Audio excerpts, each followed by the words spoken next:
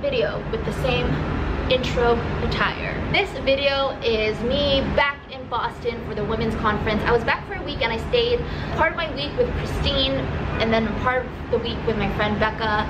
But I didn't really film those parts because it was, I don't know, it was just one of those times when I hit a little dip in my energy. I'm gonna create a video later on about, you know, what I've learned or my findings about solo travel as a female, long solo travel like that. This is almost 8 to 9 months, a good part of a year. Yeah, any questions or comments or something that you want me to talk about, leave it in the comments below. I will definitely get to it, or text it to me, Facebook message me, all of that. I'll talk about that. So I was in Boston for the women's conference and I actually was not planning on editing this footage, but recently I have been listening to this podcast called And Especially You. It is hosted by actress and activist Sophia Bush. You might recognize her from One Tree Hill, which is a really old TV show. She was also on Chicago, I think it's called Chicago PD or Chicago Fire, but I didn't watch that TV show. I love watching her Instagram stories or like reading her posts, reading her interviews, because she just deep down inside has a love for humanity and planet Earth that just, it motivates me to be better. So this podcast, And Especially You, it is in collaboration or like part of the Hello Sunshine family. And Hello Sunshine is a production company created by Reese Witherspoon, another beloved actress. The first episode is called Rewrite the Rules with Abby Wambach, Maysoon Zayid, and Bozoma St. John. Bozoma St. John, I probably screwed up all their names. I am so sorry. I actually got to see Bozoma and Maysoon in real person, like at a conference. So amazing. Both ladies, just inspiring, you know, like this is why people go to women's conferences. Not just like to be inspired and be like, oh, I am amazed, but to be like, okay, how can I contribute to what you guys are doing for this earth, for this planet, for humanity? But I want to talk about Maysoon. She was a keynote speaker at the women's conference I went to in Boston that week. What this video is about. If you don't know anything about Maysoon, she is, you know what? I'm just gonna air the footage. This is just clips of her speech, and oh man, we can all be better. Just listen to her. Yeah, let's roll the tape. But she just wants to shake, and mine is totally involuntary.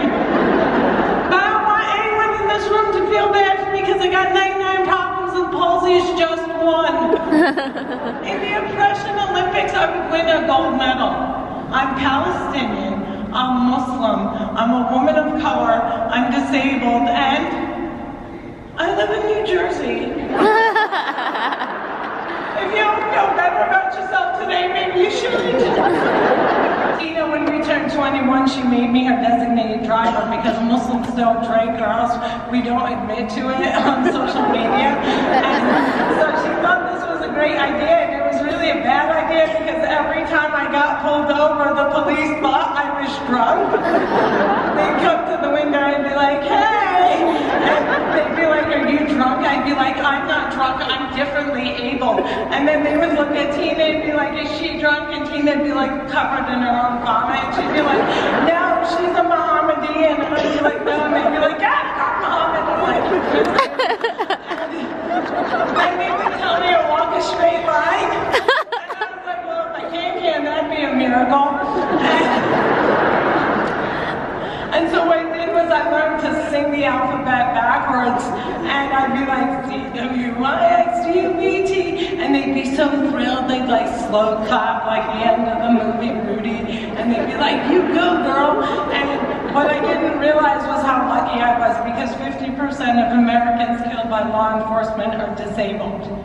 50%. We must do better.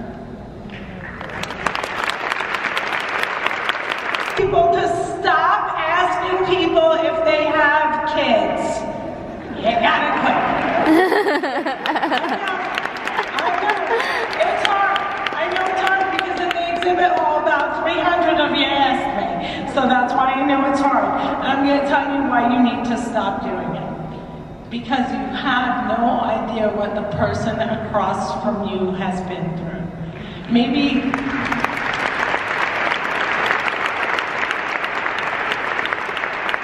they had a miscarriage this morning.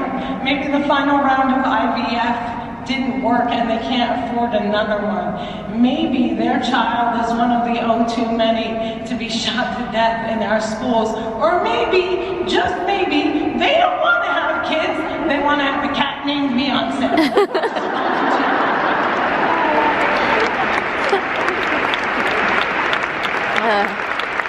And I'm going to let you in on a little secret.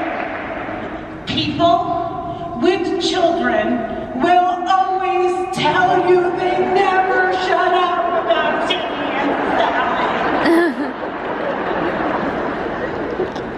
But there's one thing that's even more important that you never ask a fellow human being. Do not ask unless you see a skull coming out from between their legs. You must not ask them. If you do see them crying, white women, do your thing and call 911. We're all equal. I'm just saying, please gather your girls. Okay. I was walking through TSA and I got patted down because I'm always random.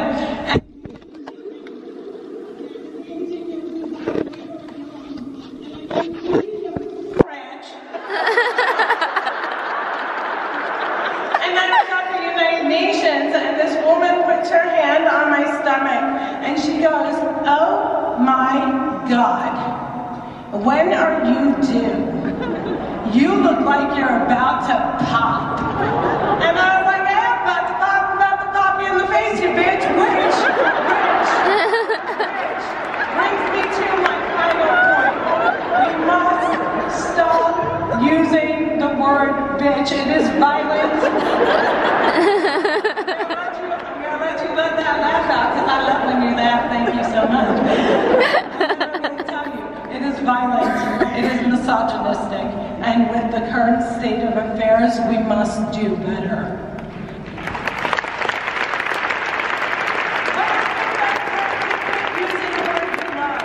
So Massachusetts Women's Conference, I am here to give you the replacement word for the B word. It is my fetch, and I hope you can make it work. When you leave, tell 5 friends about it. Instead of using the B word, you will say popple. It's spelled P-O-P-P-L-E, and it's a stuffed animal from the 90s with the ability to stick its head in its butt and become a ball.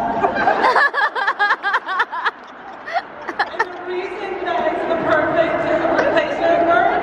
Believe me, listen, I'm going to use it in sentences. Why are you being such a popple?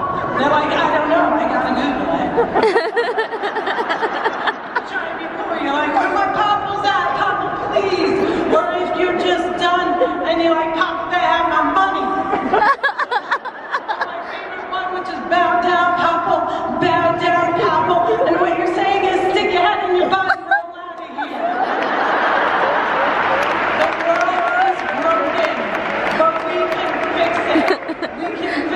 By saying no to being silenced. Your voice is your weapon against injustice. I beg you, use it.